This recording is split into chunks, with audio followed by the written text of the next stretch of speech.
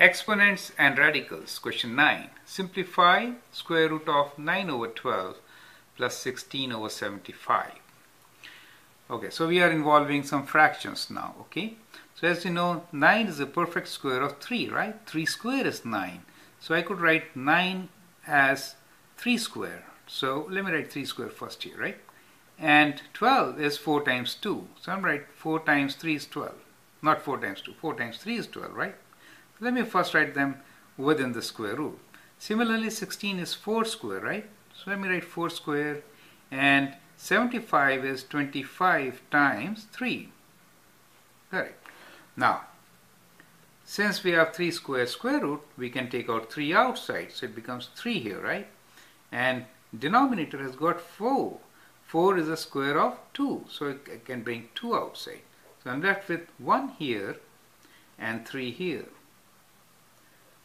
So in the second term, we have 4 square.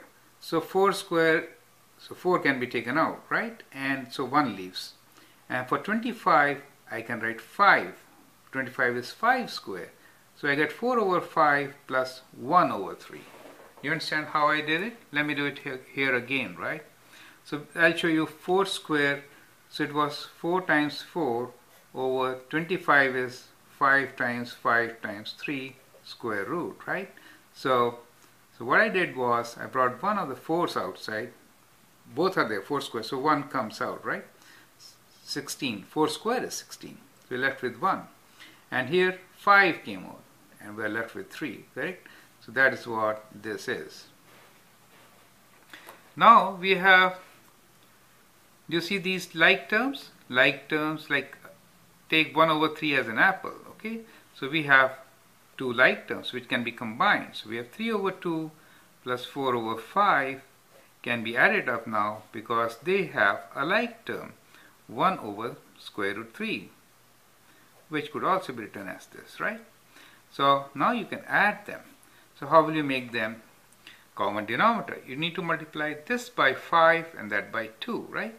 So it becomes 15 over 10 plus 8 over 10 times 1 over square root 3.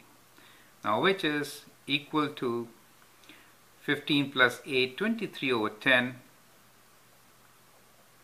times 1 over square root 3. So that is your answer, okay? So that is how we can add the radicals, okay?